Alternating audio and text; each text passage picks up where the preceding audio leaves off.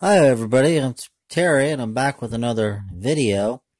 I hope will prove very helpful. What I want to talk about is the traditional track lock-ons that come with most starter sets. So this is a Lionel lock-on. And the way these work is, as you see, they clip on to one of the outer rails and the center rail. And then they have two wires that go to the post on your transformer. Okay to use if it's just going to be a temporary layout, like people sometimes set up during the holidays or whatever that you're going to be taking down again. But the problem with that is over time, putting it together, taking it down, they become loose, either here or here. And they don't, even at best, they don't make good electrical connection. Another problem with them is, just right there, this is a piece of Lionel's 027. This is an original piece of Mark's 027. Now watch what happens when I apply the Lionel lock-on.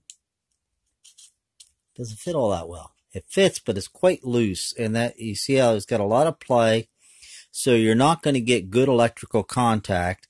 You're going to have areas when the train goes around here where it's going to bog down. It may trip the E unit, causing the train to suddenly go reverse. It just isn't going to work. And they aren't very efficient on if you're going to have a large permanent layout. You find that you're going to have to be putting a lock on every couple of feet and running wires to get it going. There is a better way, a much better way, and it looks nicer, and the current flow from the transformer to the track and then, of course, the locomotive is much more efficient. And that's what I want to talk about today. And that is a process called hard wiring. What that means is you take your feeder wires such as this, one of these, or two, now this is bell wire, and you solder them directly to the inner rail and one of the outer rails, and that then, of course, run your feeders to your transformer. Gives much better performance. Your trains will run better. Your layout will look better. And so let's get to it on how to do that. First thing you want to do is, of course, strip and tin your wires. I have this one over here is already prepared. It's tinned already on the end. We're going to do the other one. We're just going to dip this. You take your solder flux and dip it in there. Get a little bit of flux on that. And then take your soldering iron. You're just going to get that flux then to melt on the wire. It'll smoke a little bit. Try not to breathe that smoke in. It's not good for you. Now, once you got that tinned, the flux on there, and get it back in the view of the camera, you're going to tin it with solder. A good way to do that, so you don't have to have a third hand, is take your spool and set your solder up like that. I'm going to tin that now.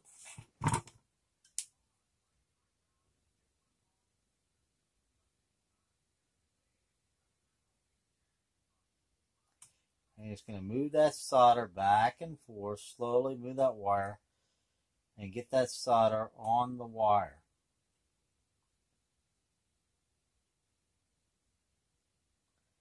Big thin coating of tin on there. This will help to make a good solder connection. And you set that aside.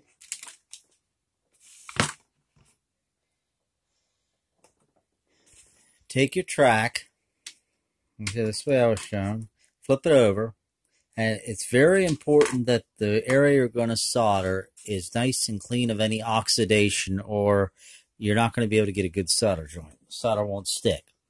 So that's for this green Scotch-Brite pads for you. Take that, and you don't want to try to skimp on this for time. You want to take your time and get it really good. You might even have to use some sandpaper depending on how the track looks. You gotta get it nice and shiny.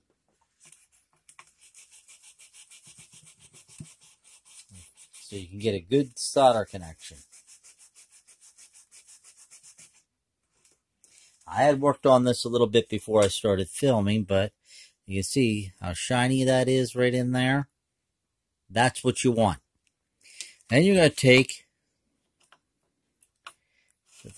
your flux again with a toothpick. Just put a small dab on each rail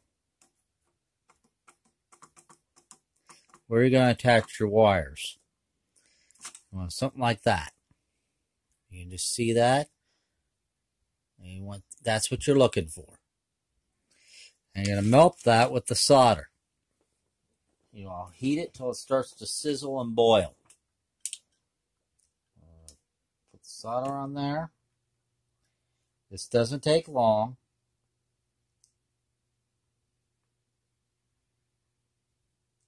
You'll see it start to liquefy.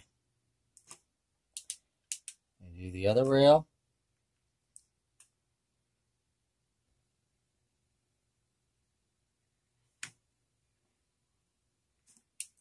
Okay.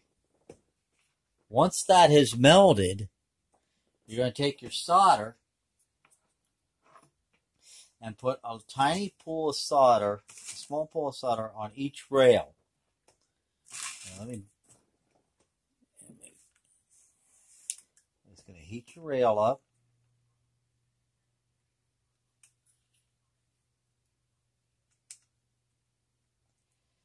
Apply your solder.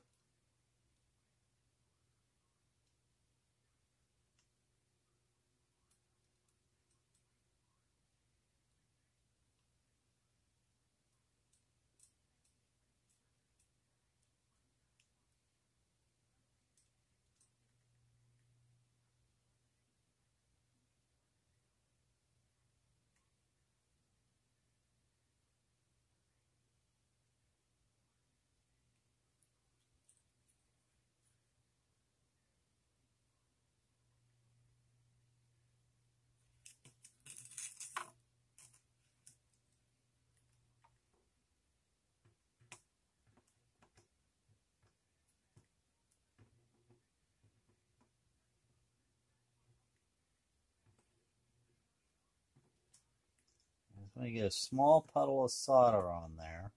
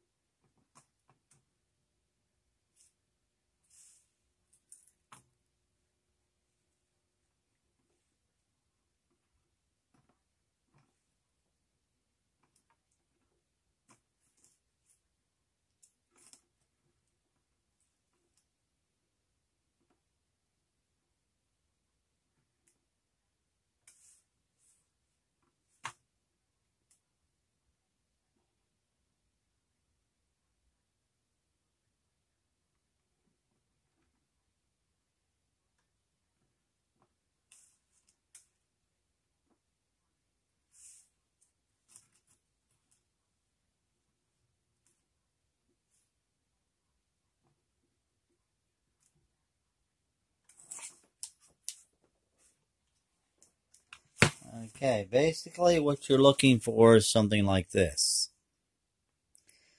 Now then,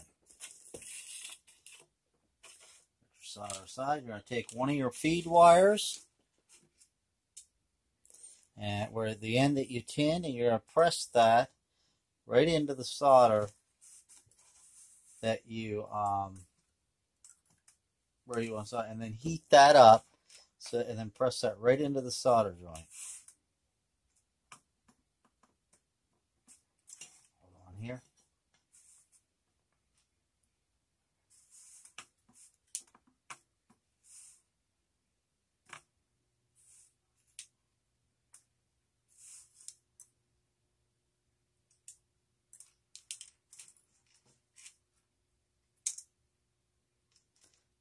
do left-handed.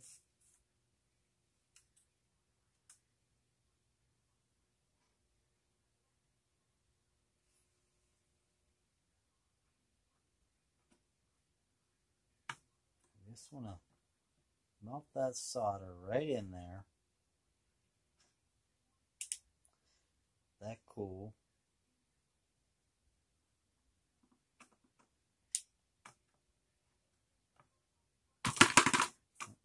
Pardon me.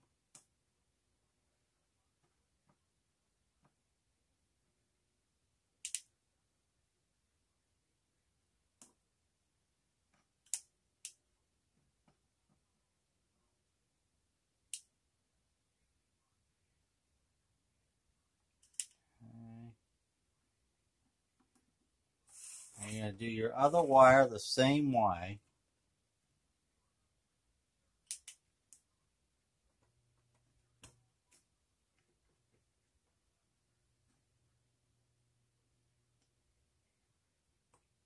So you're just going to press that right down into that solder.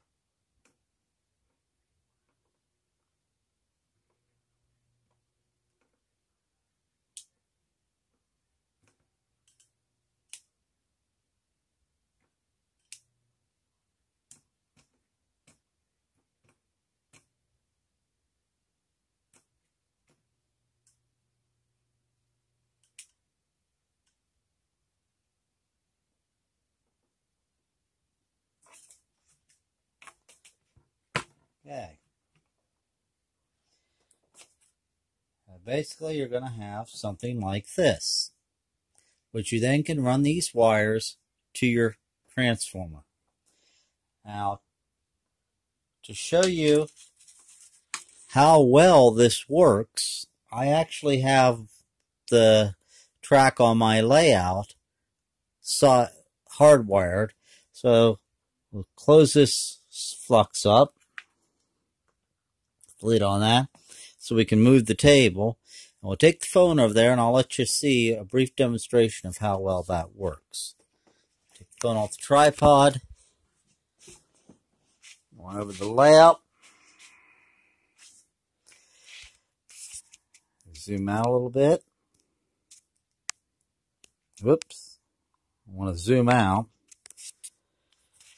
Okay, turn power on.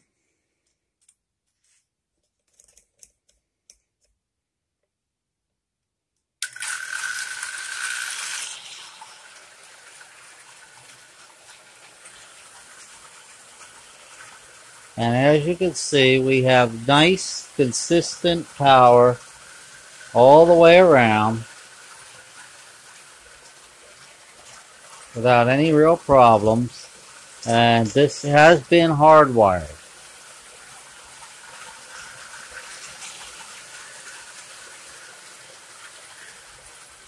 If you look closely, you'll see here, no track lock-ons. It is hardwired. The reason you only see one wire going to the power back is there are actually two. The other one's on the other side. I have mine hooked up in what's known as a bipolar hookup. You can also do it the way I showed you in the video, two wires on the rail. But it does work. The track runs much more efficient, and it really does improve the look of the layout because you don't see all those lock-ons everywhere. So I just want to demonstrate that and how you can hardwire your layout and get better current flow to all parts of the layout. This works really good, especially if you have a bigger layout. So that's what I wanted to demonstrate. I hope you found it informative and helpful. And as always, I want to thank you for watching.